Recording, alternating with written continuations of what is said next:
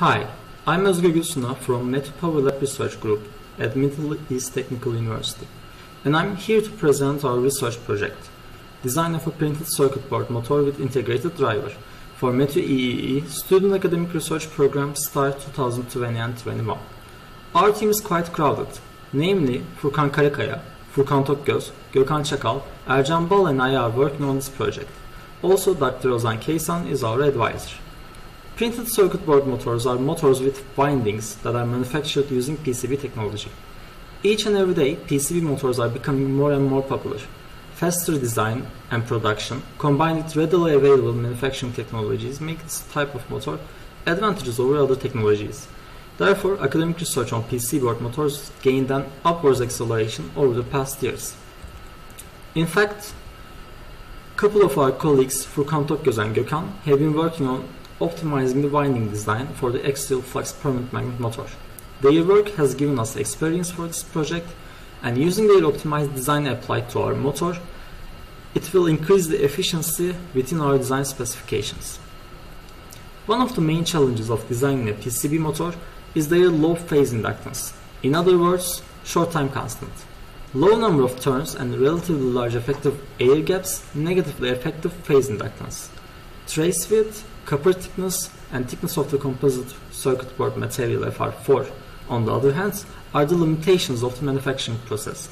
Thus, we cannot further increase on these. Driving a low inductance motor is a challenging task. Having a low inductance motors require high switching frequencies to maintain the current ripple under control.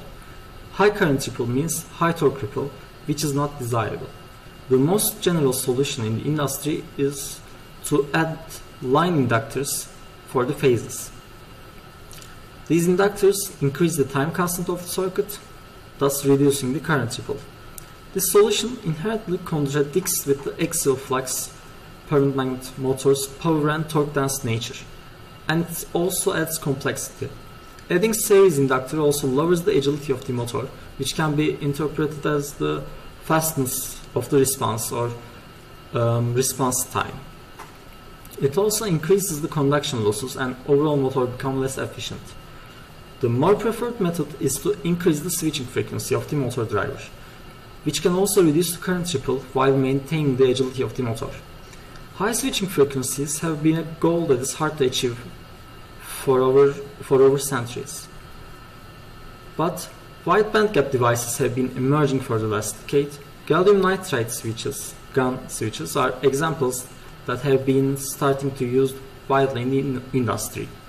Their low on resistance and low input capacitance are two advantages that are suitable for this task. When we look at our magnetic design, it starts with analytical modeling of the system. In our case, our motor has winding topology of radial winding. Actually, it's not radial winding, it's unequal with radial winding. It's just like a radial winding, but the thickness of the trace increases radially. It decreases the copper loss in general.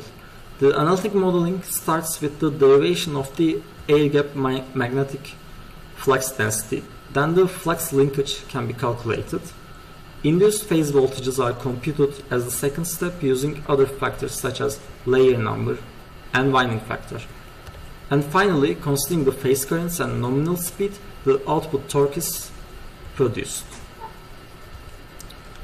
After our basic design ready, the genetic algorithm is used with adequate parameters for our motor.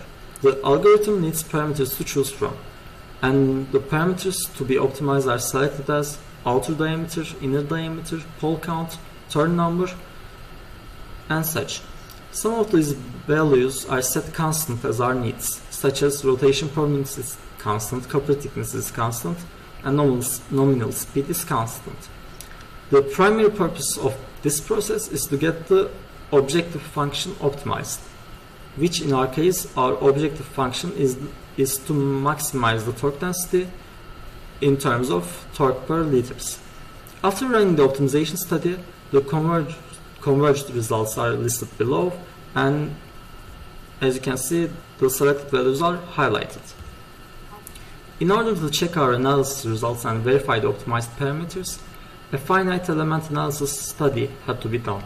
The finite element model of the machine is constructed on ANSYS Maxwell 3D Solver, and magnetic field density distribution can be seen in the figure below, and it also adds up with the analytic results. After the design was completed, the PCB starter is manufactured and parameters such as inductance, DC resistance, capacitance were tested. Final PCB, as you can see in the right, had 4 layers of 2 Oz copper, which is the thickness of the copper, and it had total of 1.6 mm thickness. But there was a flaw in the simulations. Eddy currents flowing on the copper surface of the windings due to the changing magnetic field of the parent magnets did not show up in the finite element analysis. New analysis had to be made in order to reduce this loss and reach the desired efficiency. This loss is actually quite hard to define analytically, thus it cannot be included on the genetic algorithm. We made the required changes and we reduced the track width to eliminate this effect, and the loss is reduced about 10 times after the narrower track width. So when we look at the electrical design side, our proposed motor driver has strict rules to obey. It should have a small form factor, smaller than 10 centimeters squared, and it should be as efficient as possible to keep the terminals in control in a closed environment. The inverter stage is designed to work with 48 volts DC, but switches we use support up to 80 volts, and they can supply 7 amperes per phase, which means with its peaks of 10 amperes. The main control algorithm is not selected yet, but it will be optimized in terms of fastest response, meaning that the highest controller frequency. The communication interface selected as USB with optional CAN integration, controller area network protocol. It consists of, our driver board consists of 2 subparts, namely the power stage and the controller stage. The power stage is the inverter stage where the DC to AC inversion happens. It consists of 3 half bridges, and we used gallium nitride half bridge modules here. These modules include 2 gallium FETs, field effect transistors, and gate driver with bootstrap configuration in a single package. The earth connection as well as ground is required for parasitic problems. Low voltage circuitry is supplied from non-isolated converters designed with TI Webbench tool. And in terms of protection, we have reverse voltage protection in the DC input and LC filter again in the DC input. This is the power stage.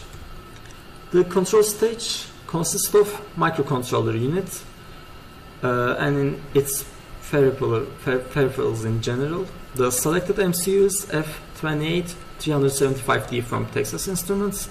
It's a 32-bit MCU with 2 cores, and it runs up to 100 MHz, which should be appropriate for our control loop frequency. The primary communication protocol from and to the motor is selected as USB 2.0. There are a variety of sensors placed around this board. One of them is a temperature sensor and the other one is an encoder. METU 470 is an Hall effect rotary position sensor, and the selling point of the sensor was its ability to sense the magnetic field in an off-axis application. In our case, this feature helps us to reduce the axial length by almost 20%. The first prototype of the driver board is tested throughout. The individual components such as power supplies, current sensors, encoder and digital converters are verified and controlled through MCU. While working on switching tests, we decided that we might want to implement a filter for the outputs of the half bridge modules to reduce the EMI and protect the motor, the windings, from the switching noise. So we had to make a second version, and we changed a couple of things. The test shows that we do not need to implement an isolation between the power and control stages. A careful layout design is enough. This also meant that we got rid of the bulky isolated converters. Earth connection is added for a path for the stray inductance to stray current to flow. Extra screw holes are added for better thermal conduction between the switches and the heatsink. Location of the temperature sensor is optimized, and now it's much closer to the transistors. And lastly, the USB connector is changed from Type-C to more rigid one. The reason behind this is Type-C connector is not stable when the motor is running and it's subject to vibrations. Before we start the production, we 3D printed the assembly to examine it further and get a grasp of it. Then we proceed. The motor had three main mechanical parts: the casing, where the outer case, the rotor, the rotating piece, and the magnets are connected to that, and the shaft, and it's connected to the rotor, as you may guess. So then we start to produce the manufacture our motor. For the main body, as we call casing, it is machined from aluminum to achieve a better power per kilogram ratio. The minimum wall thickness is selected as 3 mm, and that is the common consensus around the manufacturers, as thinner parts are harder to manufacture. So we decided to manufacture these parts in our facility, specifically in our robotics laboratory, RoLab, and we had to use CNC router. The learning curve for CNC router was a bit steep, but we managed to fabricate our parts in tolerances we need, as you can see from the photos. And these are the finished parts. They are looking very shiny. The rotor back cores are plasma cut from 2 mm steel plate, and the magnets are glued to it with a guide. And the shaft piece is designed to be turned on a lathe. In fact, this is how it's produced. And I would like to thank Professor Afshar Saranlı for his helps throughout the manufacturing process, and in terms of opening up his research lab doors for us. He even turned this shaft piece for us, which we use right now. Another person to thank is Emre Tanfener from Mechanical Engineering Department. He also helped us to use and understand the CNC router and use it more effectively.